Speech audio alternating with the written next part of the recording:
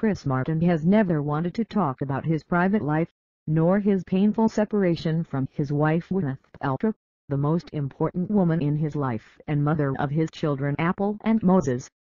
Their marriage lasted 10 years, one of the longest in the world of contemporary star system, to want to do well, and ended in 2014, when the whole world thought it was a couple destined to last forever.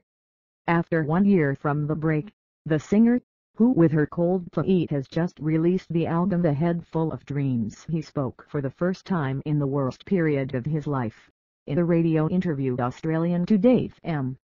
The separation allowed me to understand where I went wrong in my way of looking at the world. I had to go through some major changes, that you all note. A few years ago I was at the lowest point of my life. I was down in the dumps and confused.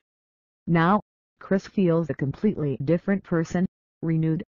Some friends gave me a book called Man's Search for Meaning in the Italian version, written by the psychiatrist who survived the concentration camps, Viktor Frankl, and a poem called The Guest House to a poet Afghan and teacher, and these two things led me to take an inner journey that led me to be, today, really happy to hear me live.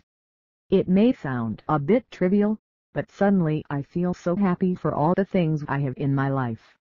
The long romance with Gwyneth Paltrow, Coldplay frontman and the actress of Iron Man and Shakespeare in Love, were married on December 5, 2003.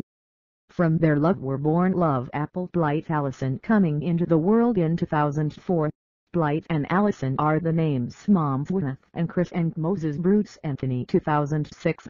Bruce was the beloved father of the actress, who died in 2002. Anthony is the father of him. The separation was announced in March 2014, with a painful statement. With a heart full of sadness that I announce we have decided to separate. We worked very well for several years, some together, others separate. We worked hard to understand what was going on between us, and eventually we came to the conclusion that in spite of our love we continued to be separate. The new love of Paltrow Brad Falchuk. The two stars have remained on good terms, and for a few months fans have been hoping for a flashback, a possibility fueled by a statement of her "we would not have had to leave." Then, he began dating the younger Jennifer Lawrence, a story already finished, and Paltrow, recently, it seems to have found serenity next to a new companion, Brad Falchuk. The chapter seems short, permanently closed. In the history of the gossip, however, the blonde film star and singer in London will remain one of the most beautiful couples of all time. Who cares?